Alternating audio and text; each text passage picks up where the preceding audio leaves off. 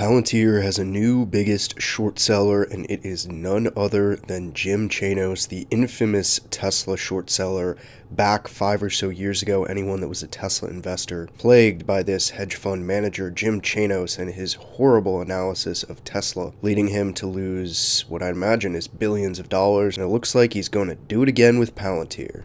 After watching this video, you'll have a good understanding of why the Palantir shorts are in trouble. I love burning the short sellers. Like, almost nothing makes a human happier. So Jim Chanos just commenting on a recent shout out of the Walgreens CEO, just randomly mentioning Palantir in an interview and how critical and important its technology is to its revitalization of its business. Have a listen. So Ed, if you know me at all, you'll know that I won't use buzzwords if I can possibly avoid it, and I won't say things that don't have deep meaning. And as it relates to AI, there are some very, very interesting things we are doing in our business, both within our own four walls and working with others. We think there's some really interesting things that we can do there. I just spoke with Karp this week from Palantir, who clearly is doing some interesting things there. And that's one of a number of folks that we're working with to actually, again, really get at meaningful things that we can do in the business leveraging AI. So Jim Chanos, of course, saying, aren't those the same guys that swallowed the Theranos story, hook, line, and sinker? So clearly, he believes Palantir is straight up a fraud or very much close to one.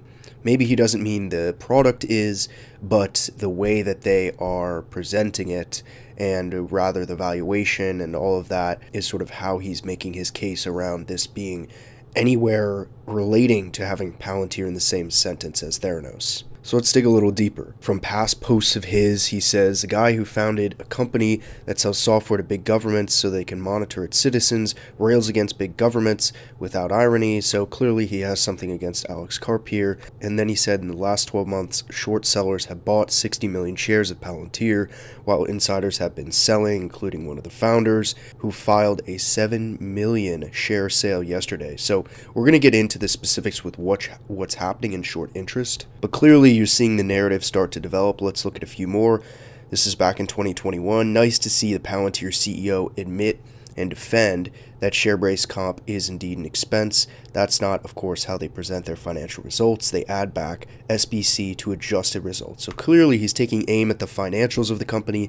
This is back when they were unprofitable, and of course it was more of a concern. Let's see what else he said in 2022. If you're interested in the PLTR SPAC round-tripping allegations, you should review, pointing out his concerns with how they handled that, and saying short sellers have been net buyers of Palantir over the past year. That's what we just looked at. Shorts have not been an issue for PLTR, but then goes on to say Apple at a $23 billion market cap in 2004 was trading at less than 3 times 2004 revenues of $8 billion. Now Palantir is trading at 22 times revenues, and 2/3 of Palantir's free cash flow margin is from issuing stock share-based compensation. So you're seeing the narrative to start to develop. Clearly he has something against Karp. Maybe seeing a successful unconventional CEO reflects poorly on his own abilities as someone trying to analyze businesses. Clearly missed Palantir in the past, could have bought it below $10, and now it's trading for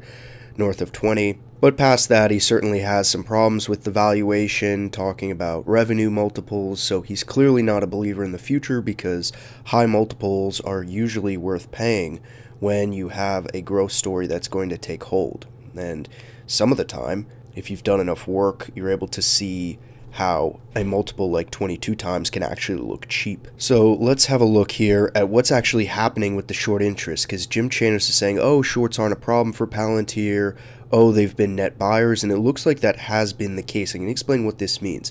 Right now, we just had the data published from March 15th, which is the latest reading of short interest, which says the float of Palantir that is held short is 5%. So 5% of shares in the float are shorted against Palantir.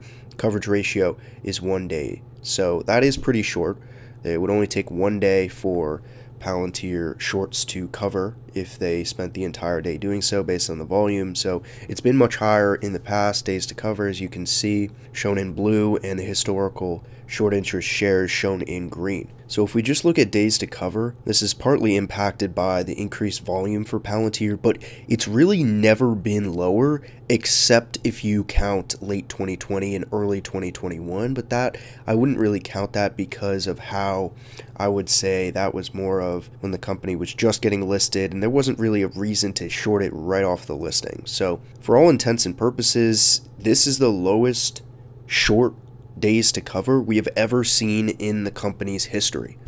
Now, why is this important? Well, of course, we know S&P 500 inclusion is still pending. I think shorts do not want to step in the way of that. But I would not at all be surprised to see short interest really climb back up again. I am very confident that the shorts are going to continue pushing back against Palantir. And I think 2024 really is the last time for them to do so, given that I think 2025 is going to see an explosion in the financials that will not be seen in 2024. So my opinion is that the second half of 2024 is going to be the Palantir shorts' last chance to really get the stock somewhere that could shake a lot of retail investors' confidence. And what would that be to me?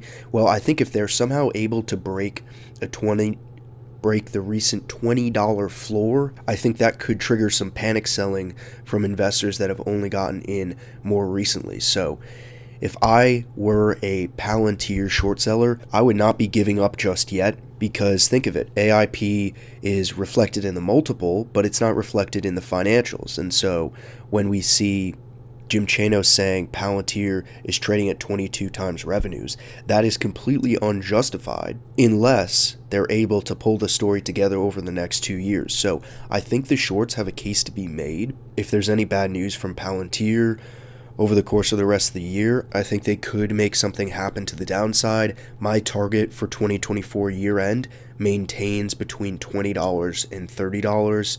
Take the average of that, 25. I've been very consistent on this.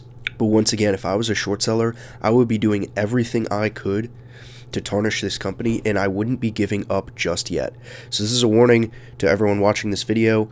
I would not be surprised to see lots of tricks from Palantir short sellers, lots of negative coverage, because once AIP is in the financials, there's really going to be no going back. Now, of course, you never know if it's going to take Palantir a while to grow into that 22 times sales multiple. But when you see Palantir once again getting compared to Theranos, it's really a sign that the shorts are not giving up. They hate this company. They hate what it stands for. They hate the mission in some cases.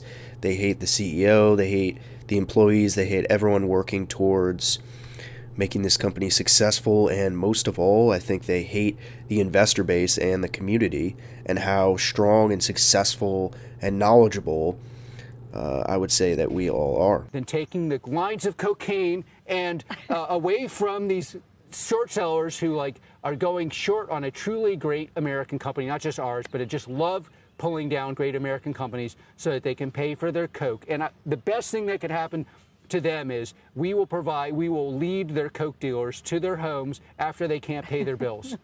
And that's like one of my... Surely all short sellers. Yeah, well, go ahead, do your thing, we'll do our thing.